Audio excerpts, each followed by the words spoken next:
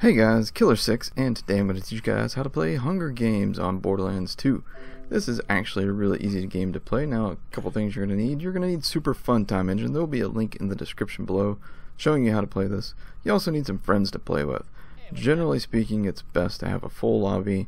One person plays as the host, which in this case is me, playing as a breakneck banshee, carrying the loot that I'm going to drop for these guys to try and kill each other with. And then have all the other guys join in as brand new level 1 Kriegs, fresh out of the box. Now once they get into the game, have them go sell their gear and turn off their badass rank, and then you turn on Super Fun Time Engine. You want to go down to the co-op players option at the very bottom of this, and you want to modify their levels just by clicking on where it says level 1 for each player. Double click on that and type in 50, just exactly as you see me doing here on screen, 50. Alright, and then after that I like to also click on their experience level and see how that, or experience points rather. Double click on that, and I like to change it to 3.6 million just because it's easy for me to remember. It's also going to make them ding up to level 51, which in turn makes their health go where it needs to be. I've noticed that just switching them to level 50 doesn't fix their health the way it needs to be, and that becomes a problem. So do this. And then there's going to be one more step after this, which is really pretty simple as well. So get them all to ding here. Okay, now what we can do is we can go ahead and let's minimize this menu here, and let's go up to the one that says skill points, and then we're just going to double click on the one that they have. Each of them just has one, and we're going to change that to 25. And the reason for this is we need them to spec down and to fuel the rampage.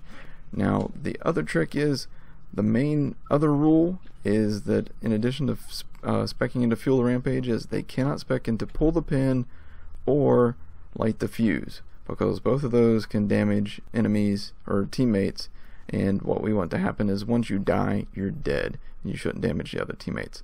So on the right hand side of the screen here you can see the list of the rules, which anytime you're in one of my games you can just type in exclamation point hunger, and that'll pop up in the chat for you to read. Alright, so once you get everybody set up and you got everybody turn their heads up display off, which I've got a video at the end of this showing you how to do that. You want to put everybody in a certain position on the map. I like to start one person at Moxie's, one person at Marcus's, and one person at Dr. Zed's, and then you type 3, 2, 1, go, and have them rush to the center of the map. Now they don't necessarily have to run to the center of the map, but that's where the action's going to be. And as you can see, somebody's already picked up a sniper rifle. Having said that, it's not necessarily the best strategy to pick up a weapon, especially with Krieg, because you can do a fair amount of melee damage without holding a weapon. So you know, not always is it going to be ideal to pick up a weapon. Now it's going to depend on what gear you choose to drop. And as you can see here, we have our first fatality. Now what he has to do is tap out and stay at the respawn point. That way he doesn't distract the other two players. Alright, so that's basically all there is to this. It's a pretty simple, straightforward game. Join with a level 1 brand new psycho. Disable your badass rank, get rid of all your gear. Not that that really matters. You're not going to have any gear that's really going to affect anything. Then the host, which in this case was me, levels you to level 50 and follows the other cheat engine steps that I showed. And yeah, then on top of that, it's just basically everybody for themselves. It's just a pretty quick, easy, fun little game to set up. Ironing out the rules was the toughest part for this whole thing, but I think we've got it down to a pretty good science here. We were able to play a couple games in about a 10-minute span, so worked out really well for us. So let me know what you guys think. If you guys have any other ideas for additional rules or changes, let me know in the comments. Otherwise, I'll be playing this tonight, so if you want to stop by, just head over to my Twitch channel, twitch.tv/KI11ER6. Take care, guys.